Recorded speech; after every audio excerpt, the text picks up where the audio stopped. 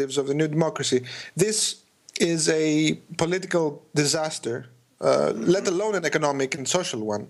This is a political disaster. I don't want to get into the business of judging intentions, but Tsipras acted in effect as a political hitman here.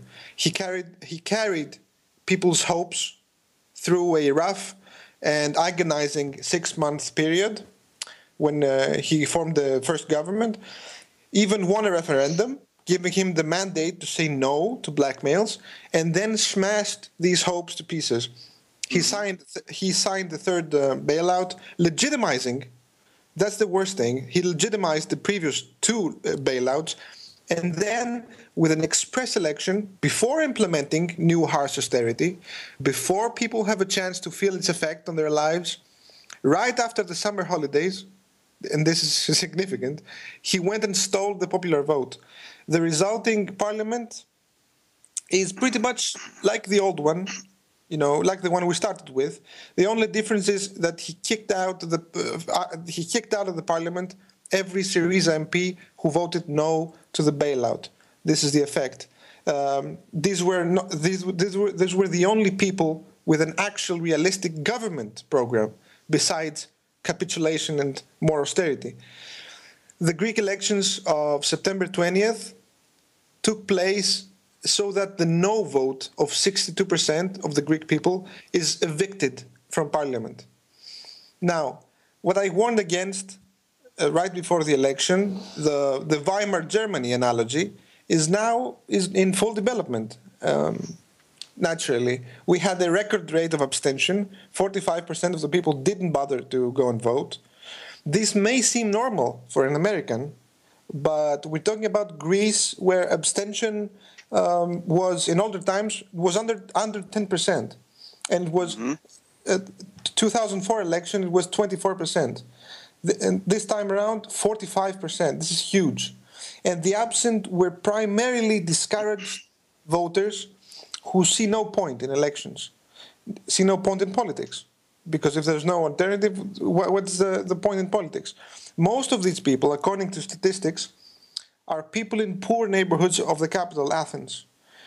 Apparently, and that's what we should be worried about, they place themselves against the political system.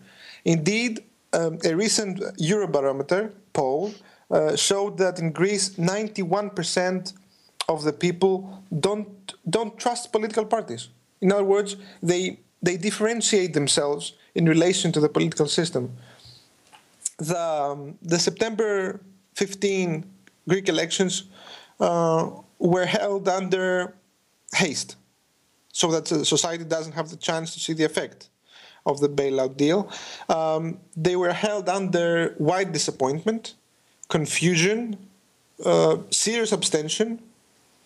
But the main point and the main problem was that there were elections held under a climate of the fear for the unknown. There was hard polarization. Left-wing voters were being blackmailed with the return of the same old corrupt political elites and decadent politicians. They didn't want this, and the polls, as we reported last week, showed a tie between the first two parties. And whoever comes first governs, because there's this 50-seat bonus, if you remember, right, to the winner under current electoral law. Some people really believe that maybe Tsipras could bring something new, and they don't see an alternative. They didn't have the time to see an alternative. This Popular Unity Party had an age of 28 days, so. Michael, let me ask you a question now. From my point of view, as I think you know, the big question here is Greece alone against 18 countries in the euro is a kamikaze mission, and it always was. Greece against 29 countries in the European Union is even worse. Do we have anybody, even editorial writers, even scholars, who have this idea that you're going to have an alliance of governments and work towards that, and you probably need an alliance of parties. In other words, a Syriza International or something like that, an anti-austerity, anti-Draghi, anti-European Central Bank. Has anybody figured out where they went wrong? Because in my view, that's where they went wrong. And by the time you got to the end of it, there was no alternative because they had failed to create it. And that would have meant going beyond this, what I can only call chauvinism. And it was the idea that a tiny country can put itself against these huge conglomerates. Maybe you're right, but as I see it, the game is not state against country, state against state. The euro is not a tool of political domination, country to country. It's a social model. It's imposing a social model, a model for society. But in other words, a united front of countries and or parties, hopefully both, that would oppose that model and would propose something different, and that would have to be attractive to, French voters, Italian voters, and maybe even some German voters as time goes on. Maybe, but there is no time for this. I don't think there's time for this. And the idea that politics is they're going to kick you out politically, I think this is wrong. Okay, see you next week, Michael. See you next week. Bye-bye. Thank you. Welcome back to World Crisis Radio. It's our second hour. This is Webster Tarpley here in Washington, D.C. Now, remember, the World Historical People will be gathering in New York City on Sunday, the 27th of September, 2 p.m. in the afternoon, Eastern Daylight Time. Dag Hammarskjöld Plaza, that is to say, East 47th Street by the United Nations, the Secretariat building in sight, at least at one end of the park, as I recall. And you're going to be between First Avenue and Second Avenue. Lots of subway stops in the area. It's Midtown. This is sort of East Midtown, Turtle Bay, what have you. Welcome to Putin, the peacemaker, to stand up for dignity, historical continuity. If you want to thank the Russian people for their contribution to World War II, which was the decisive one. If you want to thank them for their contribution to saving the Union, the greatest friend Abraham Lincoln ever had, Tsar Alexander II of Russia. Then there are other examples. Alexander I saved us from a new wave of British attacks at the end of the Napoleonic Wars. The British ruling class wanted to shift their forces back into North America and reconquer us. And they were prevented by Tsar Alexander I, who said, don't do that. And his armies were in Paris, and they might have been in London before anybody knew it. So thank you to Russia and to Putin as a peacemaker. And he's trying to do a peacemaking operation now against ISIS. The problem with ISIS is you got to clobber them before you can make peace. But that's eventually the goal is a political solution for Syria. So kick out those State Department lunatics.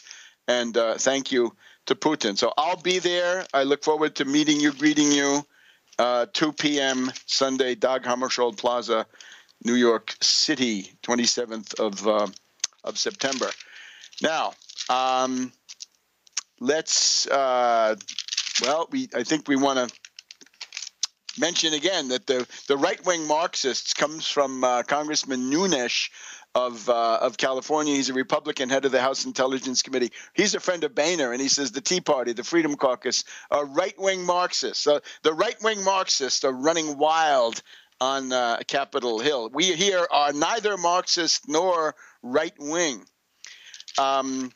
We want to say something, some condolences for the victims of this terrible event which has taken place in Saudi Arabia at Mecca, the stampede. You'll remember a week ago, it was the collapse of a construction crane of the Saudi bin Laden company. You heard right. That's the bin Laden family firm. Right? This guy was the black sheep, but the other ones are still in charge. They were the ones who were spirited out of the U.S. after 9/11. This is the Saudi bin Laden company. Crane fell. That killed about 110 people. But this time it's much worse. It's one of these stampedes that take place, unfortunately, with disturbing regularity. The Saudi royals are absolutely incompetent. They have no crowd control. They do not distribute police and troops or militia in any recognizable way. There's no infrastructure. There's no guidance. And this happens repeatedly. In 1990, it was the death of over 1,400 pilgrims in a stampede. In 1994, it was 270 pilgrims at the Stoning of the Devil point on the pilgrimage. In 1998, 120 trampled to death. 2001, 35 trampled to death. 2003, 14 dead. February 2004, 251 pilgrims killed. 2006, it was 346 killed. And this time, the low figure from Agence France Presse is 700 dead. Consensus figure seems to be 1,300. Press TV is estimating 2,000 dead. If you want to hear my views about this in general, please look at tarpley.net. You will see there an interview which I was able to do with Press TV this morning with another gentleman on the line, an expert precisely on this stuff. So that's it. And this, I haven't talked about the fires, right? The Saudis were happy to give you tents that were flammable. 343 pilgrims killed in 1997 because the tents were not yet fireproof. 2 dead in 2011 in a fire. So what kind of an administration is this? Well, it's the administration of the Saudi royal family, this congeries of 2,000 or 3,000 people with profound cognitive problems, an absolute monarchy worse than anything Europe has ever seen, I think, maybe since Nero. But that's the idea. The fingers are being pointed at Prince Salman for going by with his huge motorcade with a couple of hundred cops and a couple of hundred police and, army guys going by. The Saudi health minister should have resigned, but he had the gall to come out and start blaming people from Chad, people from other black African countries. Niger and Chad were the ones he focused on. Some people from Pakistan killed, from Iran, from Morocco. Our condolences. But the question is the accountability. Does this health minister resign? Will he be arrested? Will he be put on trial? What about criminal liability? Where do you go for that? And now I want to turn to Bernie Sanders. Yes, you, Bernie. You are on record, and the articles are all over Counterpunch. Bernie, you say you want the Saudis to run the Middle East. You want the Saudis to take over these other countries and impose something or other. You don't say what. Well, Bernie, now in the light of these tragic events with all those dead, do we learn anything from this? I say it shows that the benighted, backward, absolute monarchy of Saudi Arabia is an abomination in the eyes of modern civilization, and their power should dwindle. It should not increase. They've got quite enough territory under their administration. Thank you very much. So, Bernie, tell us, are you going to speak out against the Saudis ever? And I therefore turn also to Democrats. Haven't you learned anything? If a Democrat won't come out and make formal peace pledges and rule out loudly, repeatedly, categorically certain kinds of warmonger behavior, you're going to get a warmonger. You're lucky with Obama. It ended with Libya more or less in that sense, partially because he was confronted by forces that he didn't want to mess with. And let's also not forget Yemen.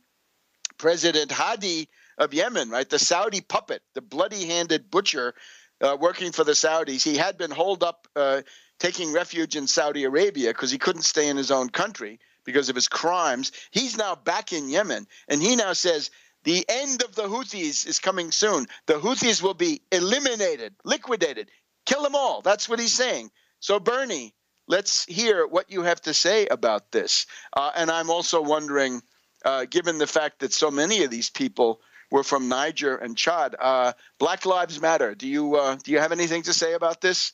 Do you have a foreign policy over at Black Lives Matter? I would hope you would.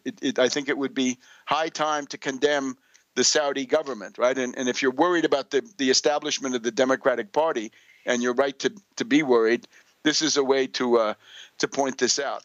Now, let's push ahead to President Xi, because no